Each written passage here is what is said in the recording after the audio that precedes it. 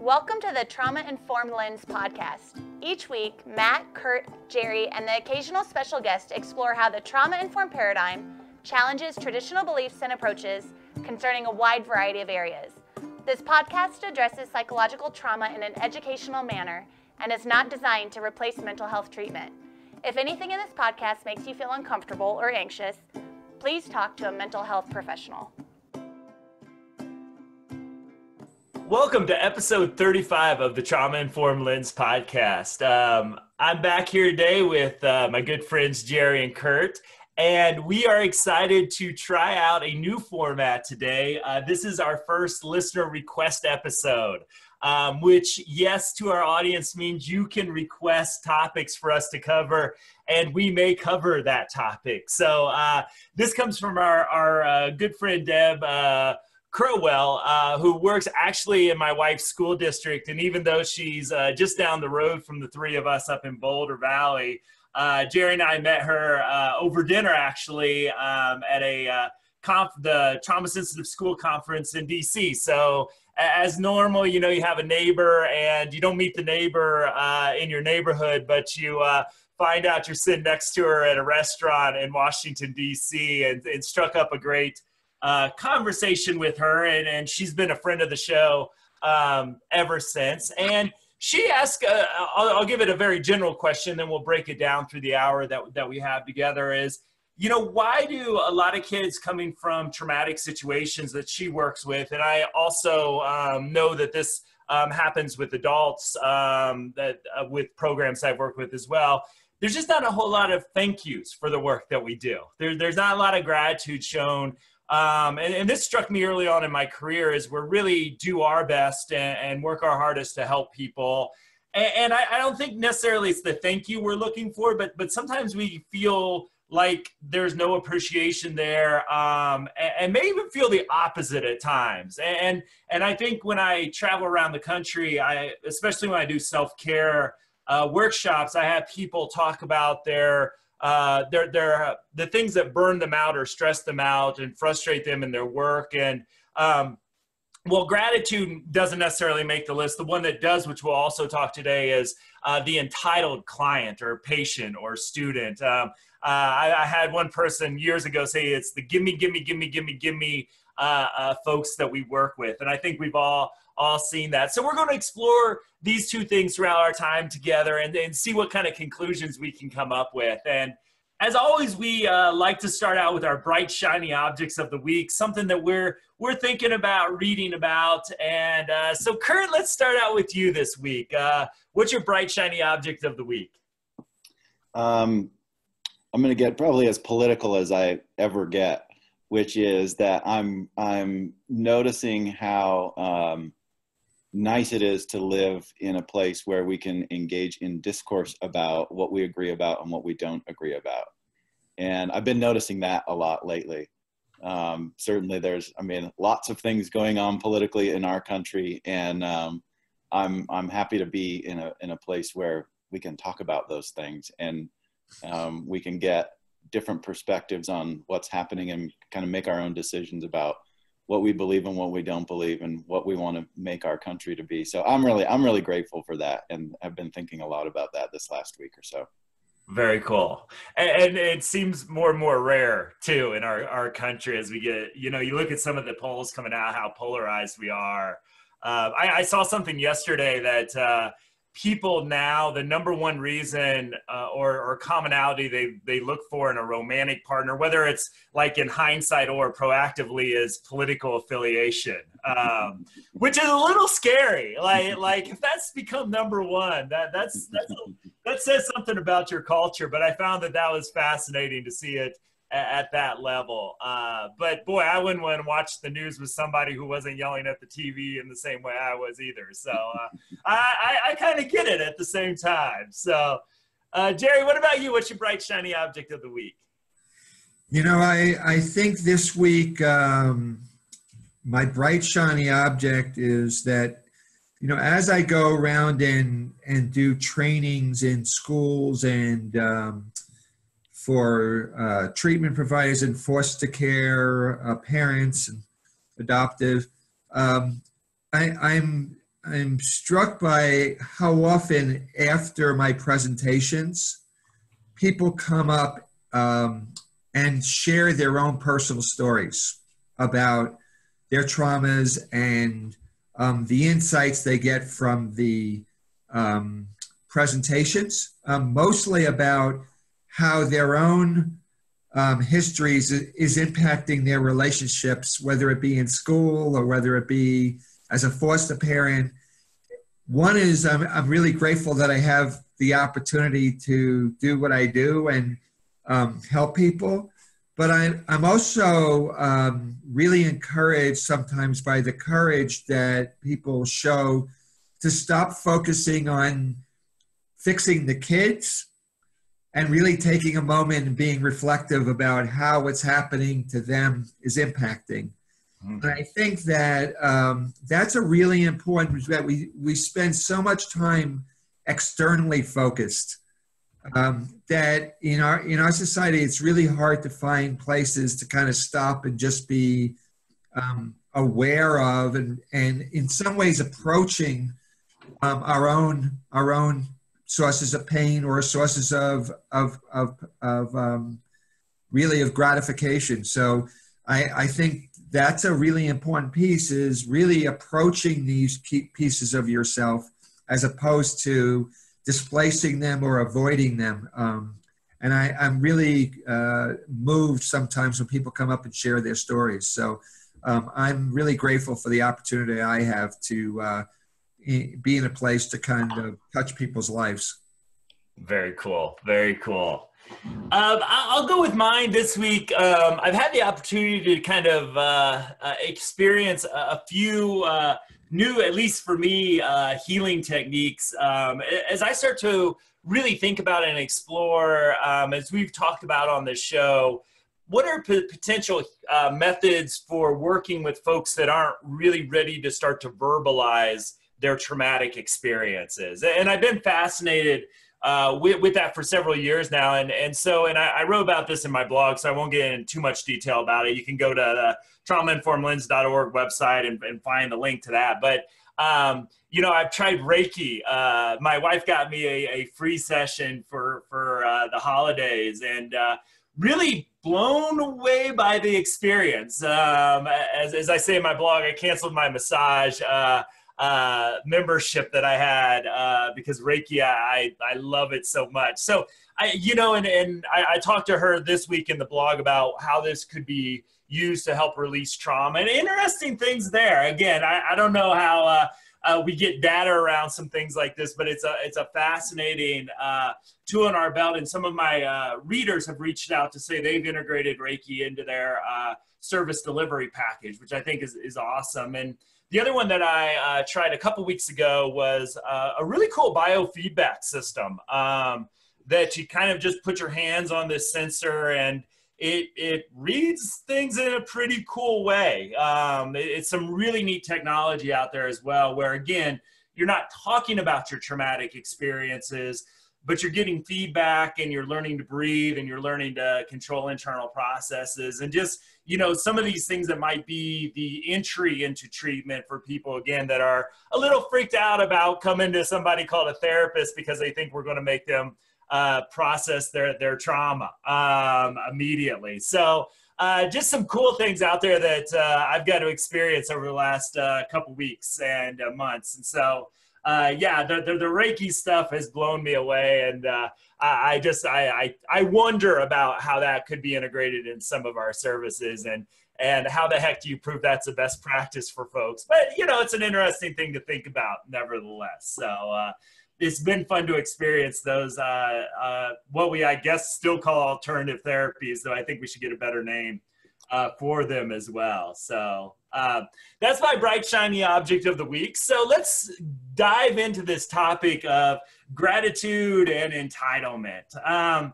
So I just kind of want to throw the question. Jerry, let's go with you first on this one. I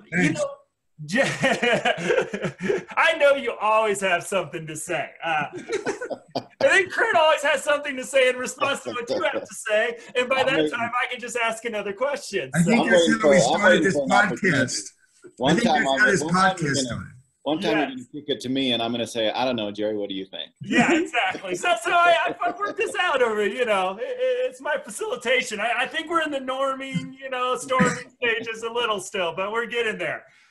So Jerry, what about folks that are struggling or come from a traumatic background, the kids, the families you worked with, that sort of, in your opinion, brings out, this feeling from us of sort of that there's a lack of gratitude there, or a feeling of entitlement. Again, things that can really wear us down if we're not careful. And I just kind of want to start our exploration on this about, why do you think we get confronted with sort of that energy and that those feelings that manifest obviously inside ourselves, but there's some real reality there as well?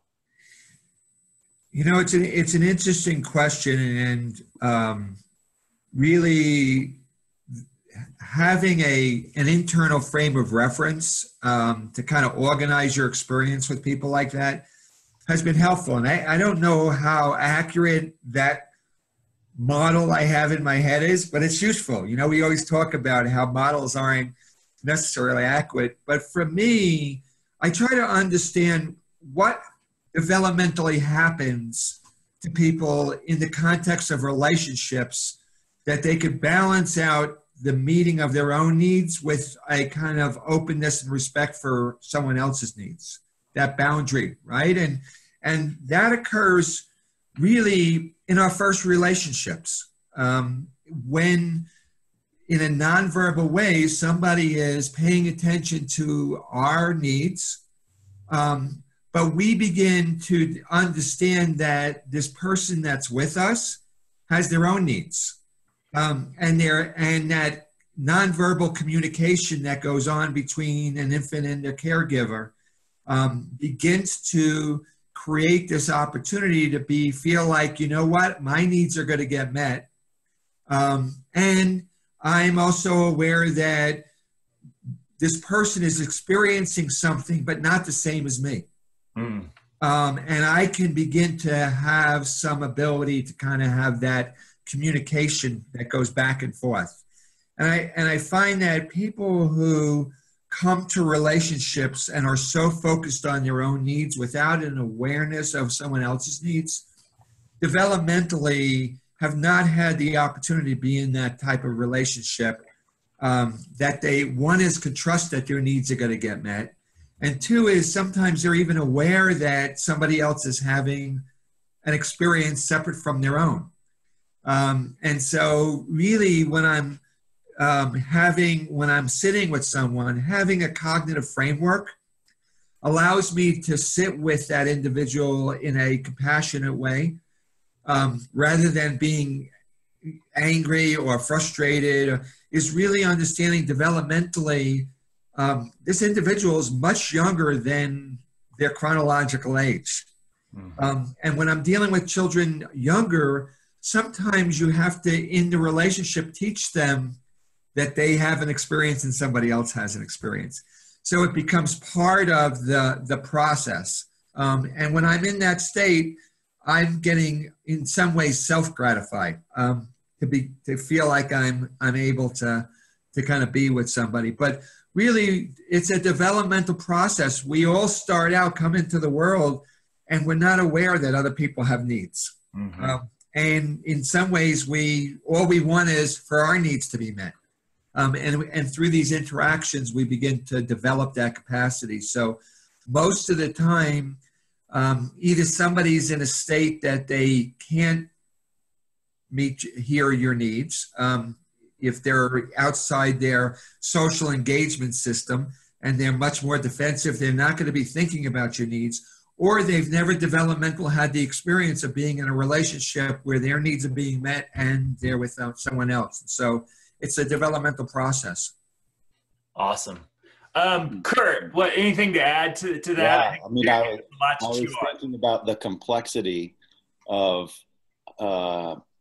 both kind of learning that has to happen and the complexity of the way that you would have to use your frontal cortex to think about somebody else having an experience that's different than the one that I'm having. That's a really complicated skill. And I mean, I think all of us could give lots of examples of people who are very high functioning who miss that skill a lot. That's a really complicated one. And so that's a pretty interesting one. And two, I was thinking about how it can be so gratifying, right? To sit and talk with another person and to share an experience. And we're always doing that by how we talk to each other. And so I can say, God, that was so great. I was so happy in that, in that moment. And Matt, you may say the same thing back to me, right? Yeah, I was really happy. But neither one of us really knows what happy feels like to the other one, what that experience really is like. So it's always in kind of an imprecise match.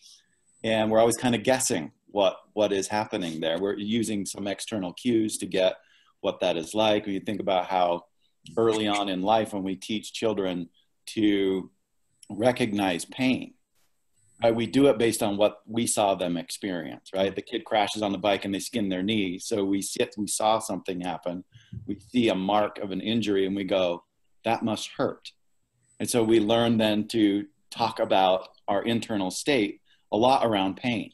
That becomes one of the first things that we start to talk about in terms of emotional internal experience, because it's easy to identify things that might hurt. We can all kind of do that of seeing an injury on another person and going, yeah, that would hurt me. I can resonate then with that experience.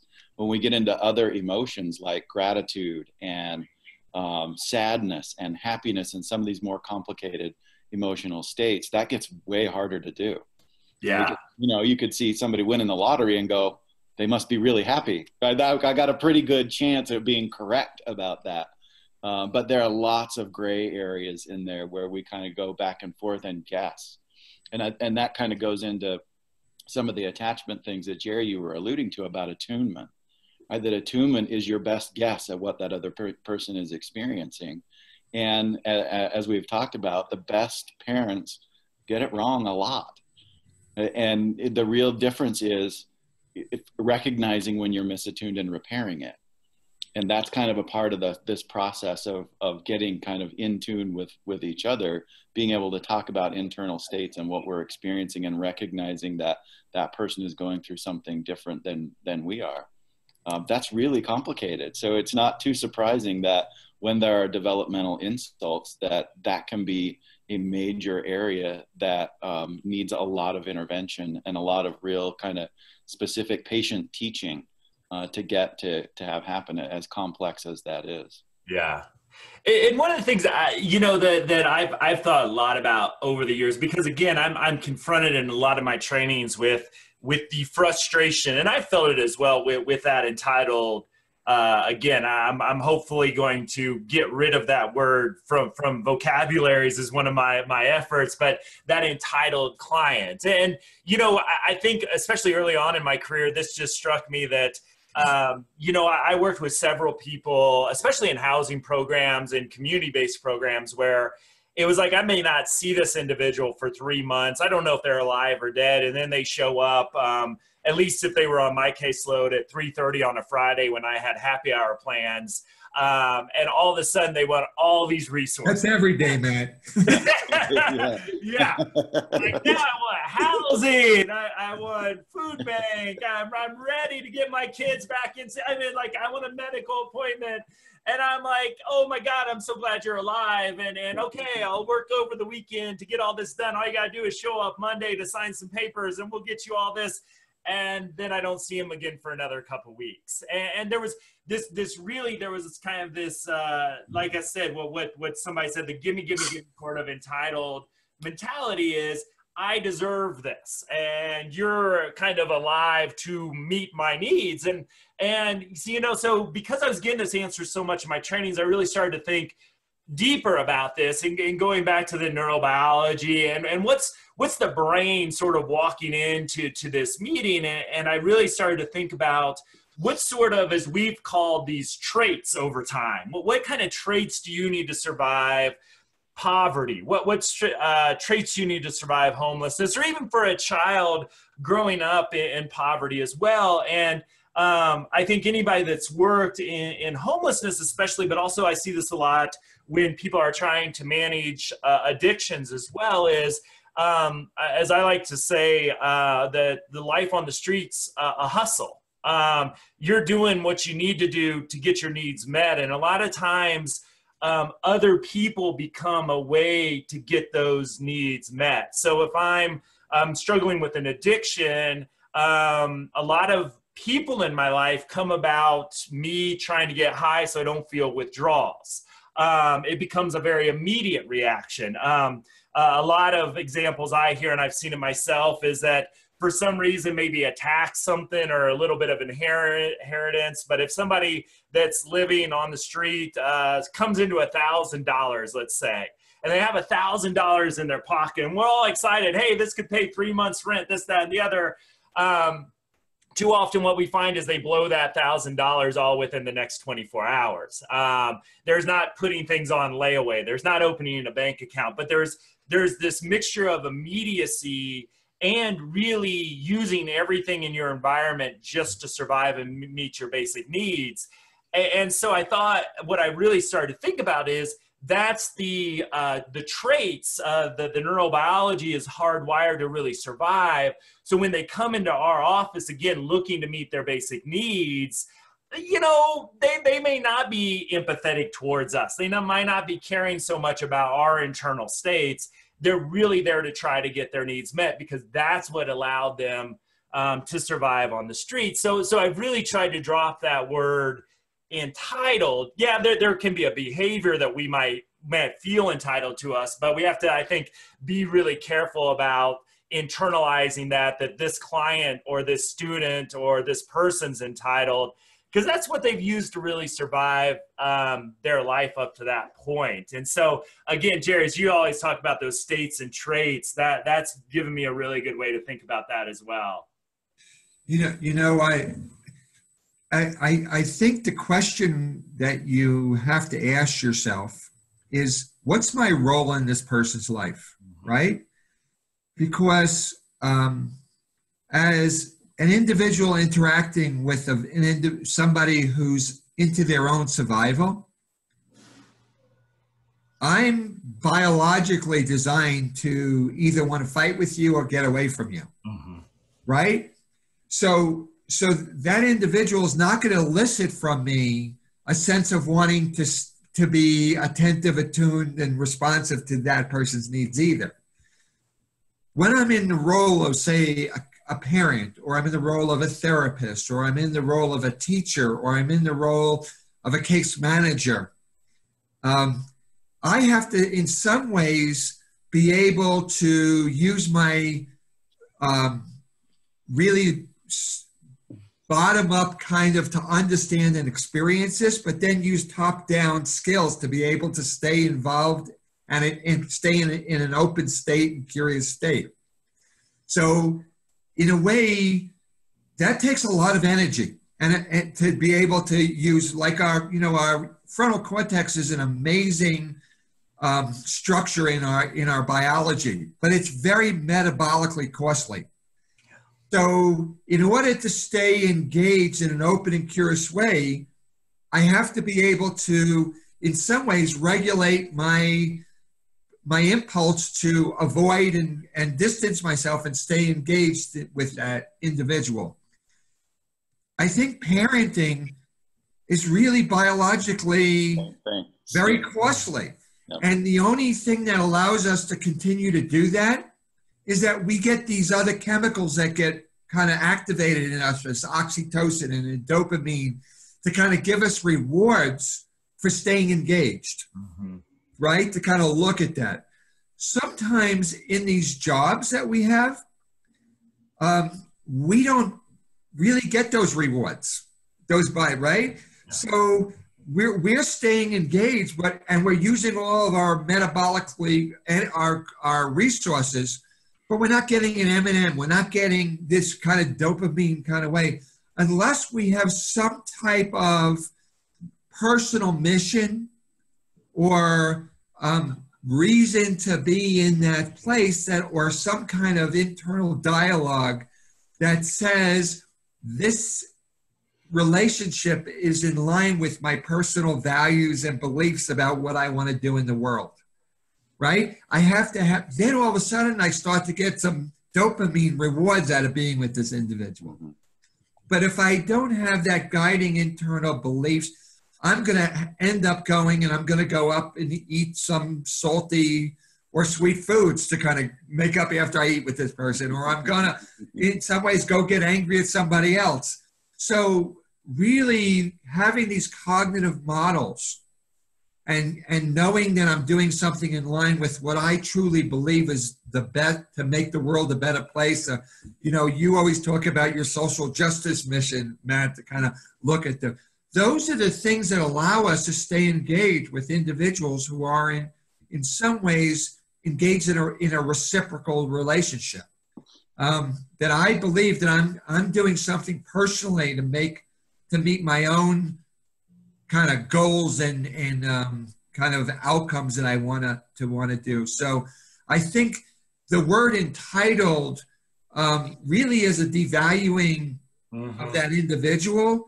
And more so, I think we ought to focus on what is the kind of person I want to be and why do I stay engaged with this individual who's not giving me any, is I have a mission, right? As a therapist, I want to help people. As a teacher, I want to educate people. As a case manager, I want to make sure I can resource this person and in some ways, whatever that mission is, that's where we should be getting those rewards from, to kind of look at some of that, because we're not getting the same in a relationship with our child, that we're biologically designed to get all those goodies to kind of do it. These relationships don't necessarily automatically give us that. Wow. So Curt, let me just say, Curt, this is what popped in my mind, and then I'll throw it to you. Is Curt's new office for his employees would have a little thing of M&Ms that every time they're empathetic, come in and get they some would get an M&M. So I have to put that You have out to push the lever. You have to push the lever. I know, like there's a lever. So when they're empathetic, when they do a reflective statement, an M&M pops into their desk. So yeah. I just had to share, Curt. That's what popped into my head. Leave it to the therapist type to oversimplify behavior analysis. I didn't want it to pop into my head, Curt, but I have to be honest with our listeners. But I think, well, that was a little humorous to have that visual. I'd love to get, because I think what Jerry says too is it's a lot of this is about us. And he gave us a lot of reward language there. So I'd love to get I think there's some genius in what the man just said. So what's your thoughts there on that? I have kind of a little analogy that I use a lot with this process, right? I mean, one of the ways that some people have talked about this process that Jerry was describing is that it requires emotional labor. Mm-hmm. That is the work that we're doing. It's emotional. There is what's the word that people have used it? We're talking about service industries, like at the fast food restaurant, right? You got to put on a smile and say, "What can I get for you today?" Yeah. Even if you don't feel like putting on a smile and saying, "What can I get for you today?" So there's a part of that is a part of this kind of work, right? There's a process of, I think, when we think about the cortex, a couple of kind of key skills there are the ideas of inhibition, which Jerry, you mentioned, right? There's a part of that you have to do a lot of top-down kind of regulating your emotional states and recognizing what they are. And then there's another part of it that is reappraisal, which is an important part of what the cortex can do, which can take an event and put it into a framework. Right? So that's the process of, in the psychology world, you call it reframing. All right, so when you think about what that requires on a moment-to-moment basis, I think about it like kind of like flying an airplane. All right, when you're flying an airplane, there's a flight computer that is making tiny adjustments to the flaps on the wing at any given moment in time based on the wind that's coming over it. And if you're sitting across the table from somebody who's giving you all of this wind, so to speak, and you've got to constantly reappraise what's happening and keep making these little adjustments in, oh, that's how I can understand what this person is doing, or, oh, I can think about this developmentally, or I can think about this from an attachment perspective, or I can think about what my role is with this person. And you're making those tiny adjustments all the time, which requires a lot of metabolic energy and a lot of emotional energy, and that can get really tiring. So it's a quick trip into self-care, right, from the discussion, but two, I think about another kind of example here, which was years ago when I got the experience of being able to get a new kind of learning experience, which is when I had to start to be in charge of a short-term stabilization program as opposed to more long-term care.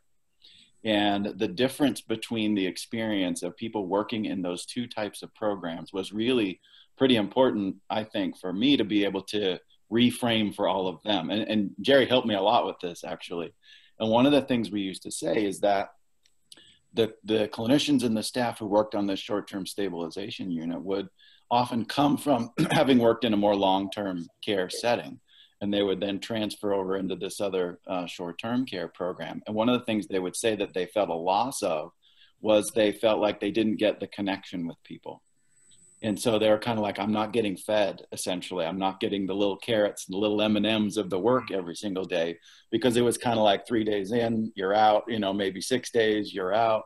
And I used an analogy with them about the difference between an emergency room doctor and a primary care doctor. And so an emergency room doctor may have wonderful bedside manner, but will never hear about it from a patient. The primary care doctor will hear about this wonderful ER doctor who had wonderful bedside manner, right? That the ER doctor never gets that feedback.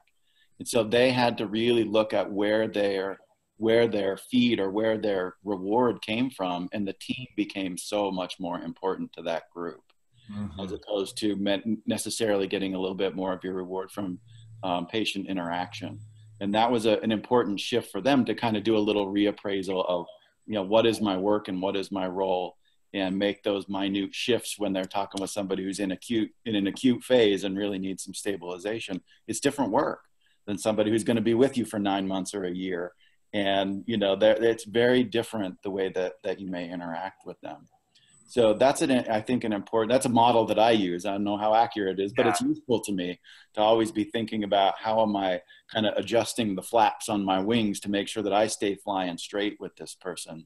So given that really good analogy, what would happen to an individual who lived in a world that's the way it always was, where people came in and out of your life and that there was not consistency and predictability, and you really weren't getting your needs met from the relationships?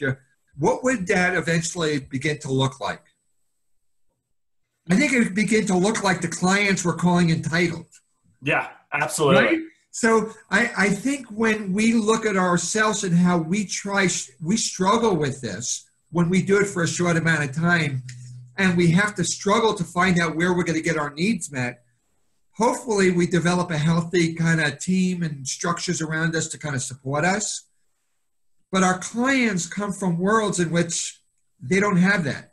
Yeah. They come in not thinking they're going to get anything out of this relationship, right? Yeah. Right? To kind of, so I think your point, Matt, is to kind of reframe that from an entitlement to they live in a world in which they live on a short-term stabilization world, exactly. Right? They come in and they get something and then they leave. They come in and they get something and leave. They don't have that stability where they develop those long-term feedback mechanisms that allow them, and they probably grew up in those kind of chaotic, unstable environments that didn't allow them to have those experiences that people on long-term programs say, oh, this is so great. Yeah. Right. Well, and I think about it, and I love the model. Some of our folks up in Fort Collins, there's sort of a model in homelessness where you take people from the community and you sleep out on the street at night just to kind of get that experience. And I think that's meaningful. They had this really great insight up there too, is that we're not just going to sleep on the street during the night, but then we're going to wake up the next day and we're going to walk you through a day of what it's like to experience homelessness, including managing your life in the system. And so often, whether it's in an emergency room, and emergency rooms are emergency rooms, they're not a place to get primary care, but oftentimes they're a place where people seek primary care. Or social security office, or whatever office you're going to. And a lot of these folks haven't been treated really well. I had the experience early on in my career where basically the agency I was working for was shutting down, so I had to go in and file for unemployment. I wasn't really treated like a human being. Like, I was treated like, man, there's something wrong with me. And it's like, no, you should really go visit my agency. It's a train wreck. But, it's just, I felt so dehumanized through that experience, that if that's your experience the majority of time in the systems, they're not going to come in and just be with a smile on their face and start giving us presents as soon as we help them get one resource. And so I think there's this reinforcement, and then our systems at the worst can abuse and traumatize people. They're just in some ways trying to get their basic needs met without maybe the intellectual energy to manage the complexity of these systems as well. And so Matt, really, going back to Deb's question about why we're actually talking about this, is validating. It's really hard dealing with people who don't respond and give you right? And one way is to develop an understanding and having a compassionate understanding of that, right? So that's one. The other way I think Curt talked about is developing a team approach, that the team begins to meet some of your needs and kind of do it as opposed to the clients. I think that self-care, all those things you do to reinforce and develop those internal structures that you need to be able and resource yourself to be able to, but really dealing with a population of people whose experience of the world is that I come in and really your job really is to just meet my needs. Mm-hmm. That's how they see us, right? To kind of look at that. And that's because of the experiences they've had both in their world, but also in the system.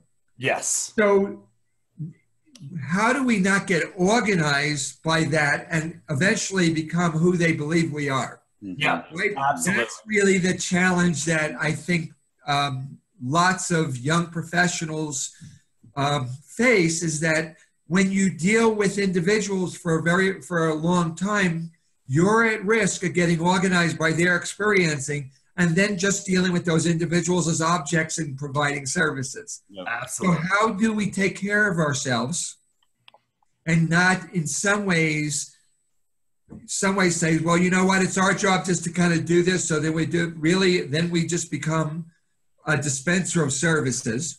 And how do we then go back and what popped into my mind is kind of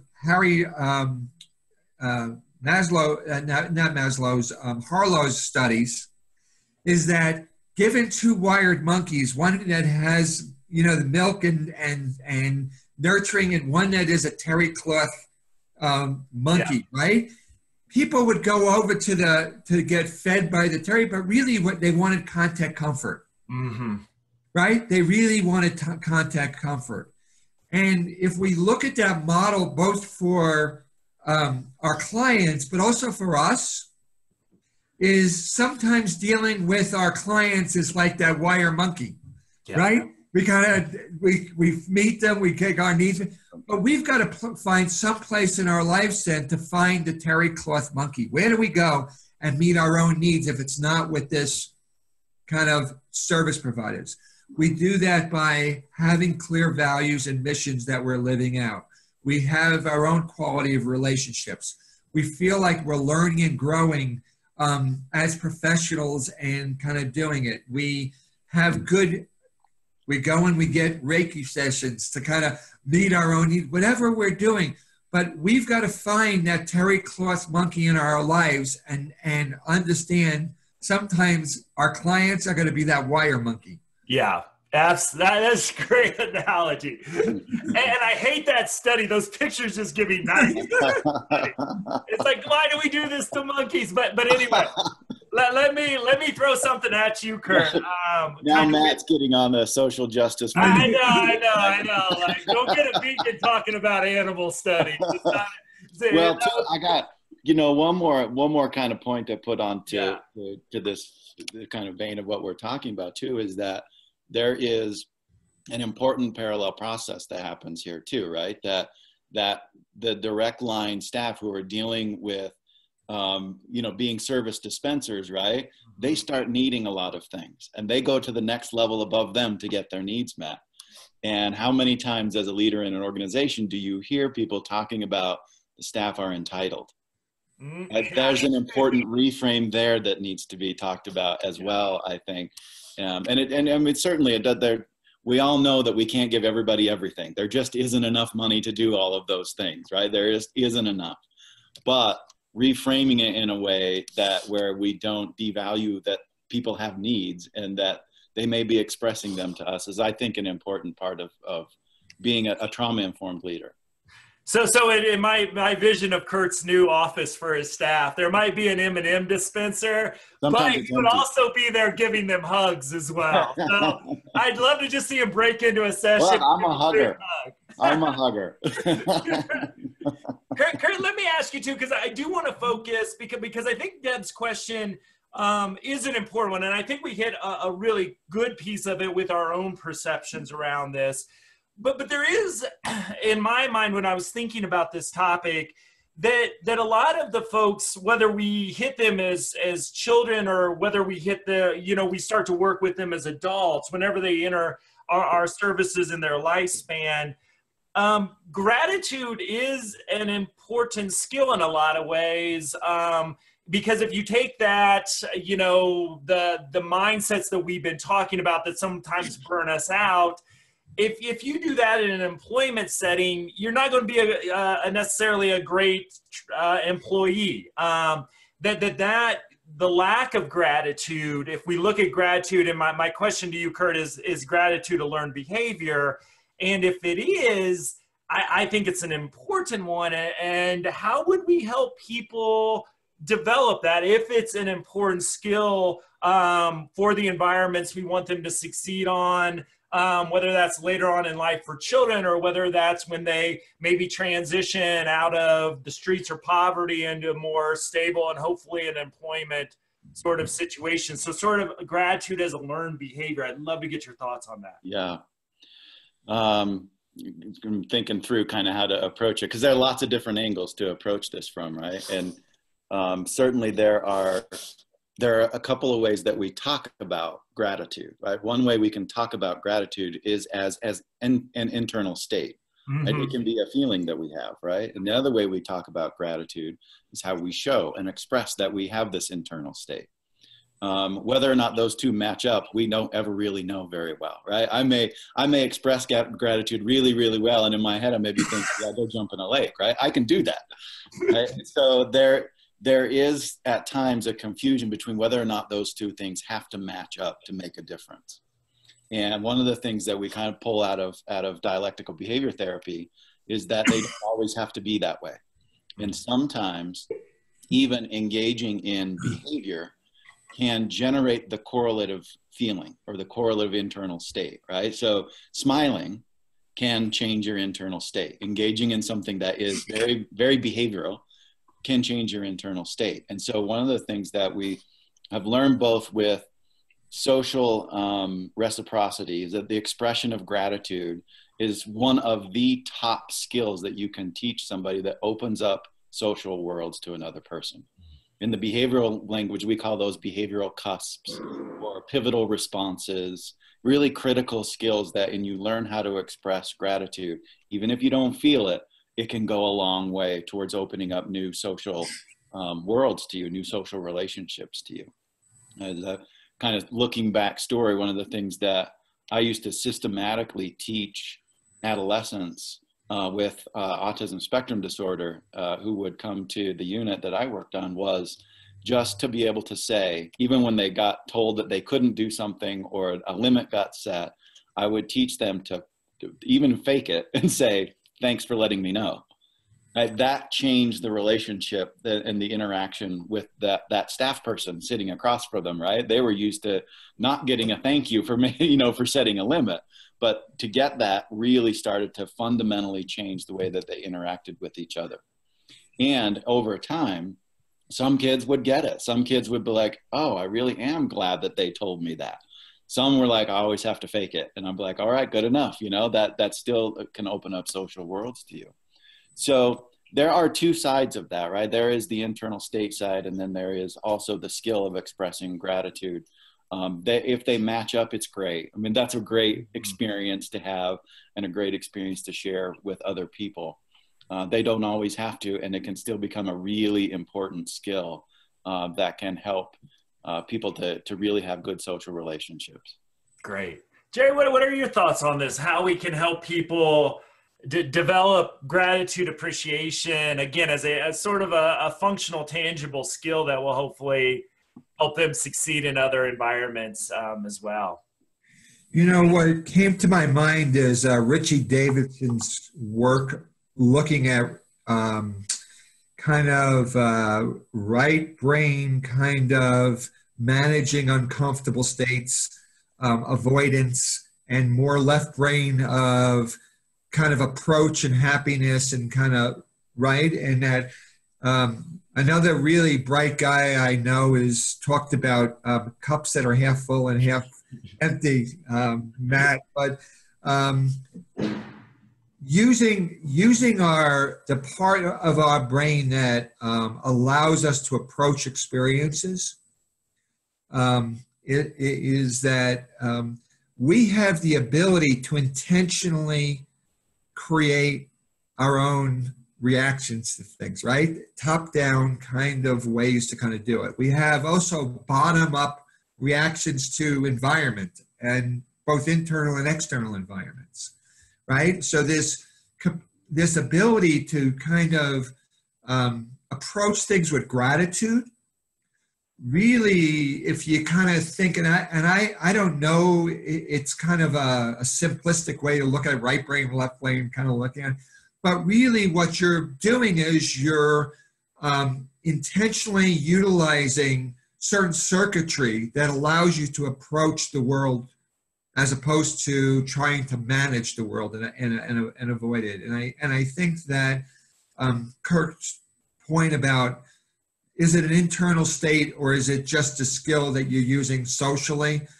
In either way, you're approaching something, right? As I'm seeing something in the world and I'm choosing to see something more positive about it rather than negative. When I see something negative, I'm actually activating very different neural networks and actually triggering very different biochemicals that are happening in my body.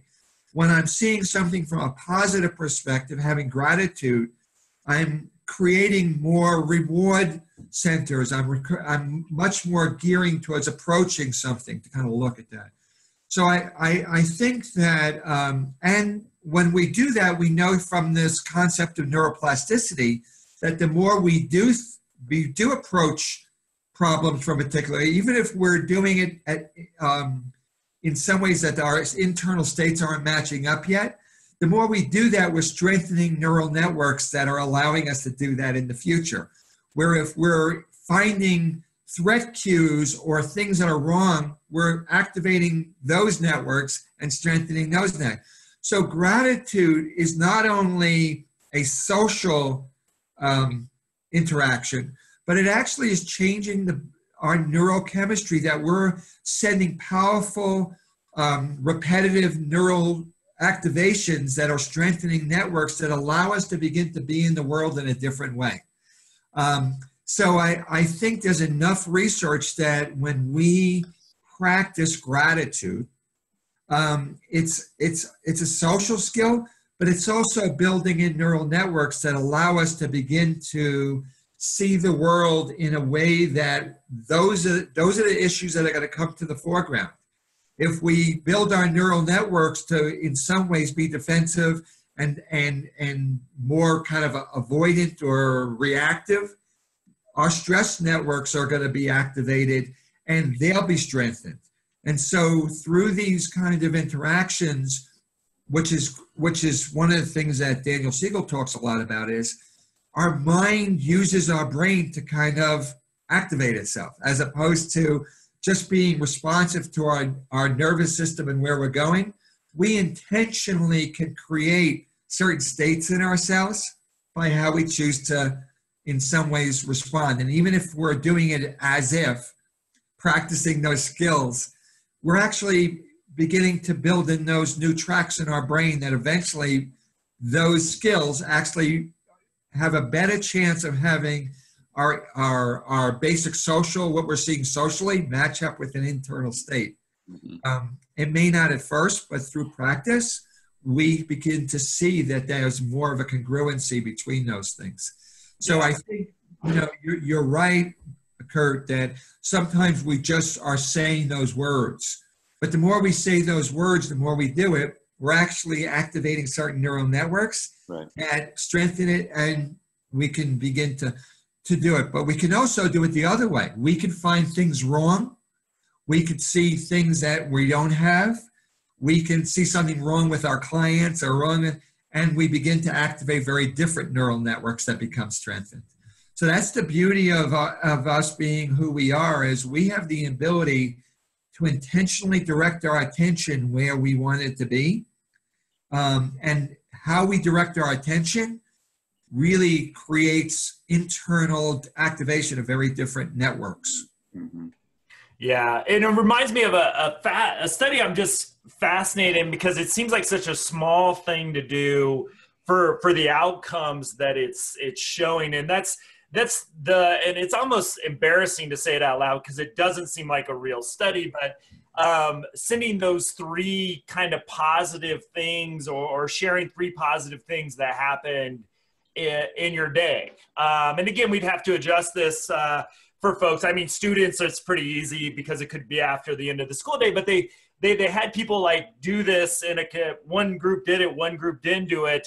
And you saw things like blood pressure, overall health, happiness measures, all improve in the group that just spent a couple minutes at the end of their workday communicating to somebody 3 positive things that happened during their day. And the really cool thing about this study is that when they stopped the study, and when the experimental group, or the group that was sending the 3 positives, stopped doing it, their outcomes continue to be better 6 months and a year out, just from those expressions of gratitude. So, I think some of this is just giving opportunity for people to kind of just say, hey, what's gone good since the last time I've seen you? And hopefully they can come up with something along those lines. And if you know your clients well enough and patients to know, and students, whether that's a good thing to do or not. But, that study just always sits with me, is those little expressions, as both of you have said, can actually turn in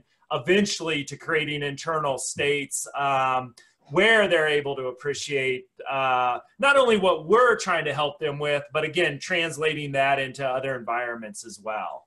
And the research kind of, and I can't cite the study, but looks at your friends of friends. When you're positive and happy, not only does it impact the people around you, but it impacts the people that hang around with them, right? And so if you think about an organization, and you think about that the clients are coming in and in a place where they feel like they're just getting their needs met, there's a tendency to push that environment towards hyperarousal, towards kind of seeing what's wrong.